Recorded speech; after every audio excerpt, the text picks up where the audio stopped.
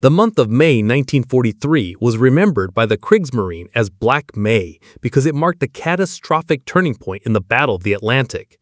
It saw the highest number of U-boat losses in a single month during the entire war.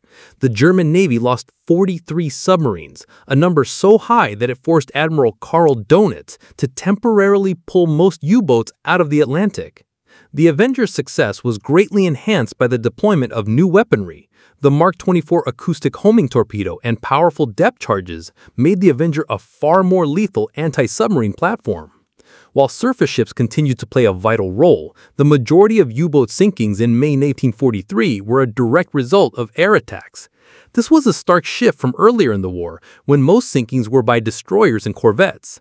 The initially deadly tactic of massed Wolfpack attacks eventually became a liability, as the ever-present Allied aircraft made it easier to spot and attack these large U-boat groups. Want to learn about 4 weapons used by the Avengers to hunt U-boats? Tap the related video below.